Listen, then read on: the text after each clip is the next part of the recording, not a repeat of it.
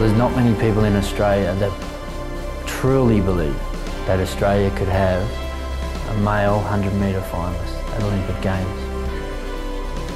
The Athletic Allstars brand has continued on from our first event that Competitive Edge put on in 2010.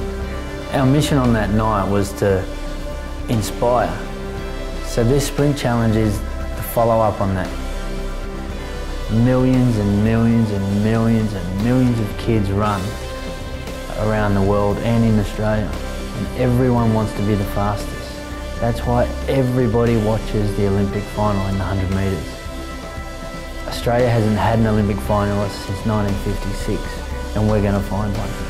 As far as choosing the 8 goes, the athletes we're searching for, they're not making a criteria. They haven't had to reach a certain time yet. We're trying to find not only the ones that have already done it and already won an Australian Championship, but we're looking a little deeper.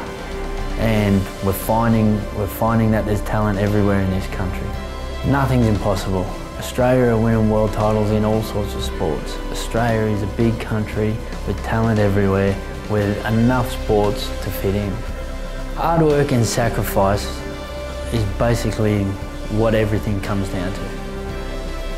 Hard work and sacrifice. Somewhere, somehow, these guys have to show us how bad they're willing to sacrifice and how hard they're willing to work, because then we're going to find that real champion quality that exists within them. And that will take someone all the way. We will find them, they're out there.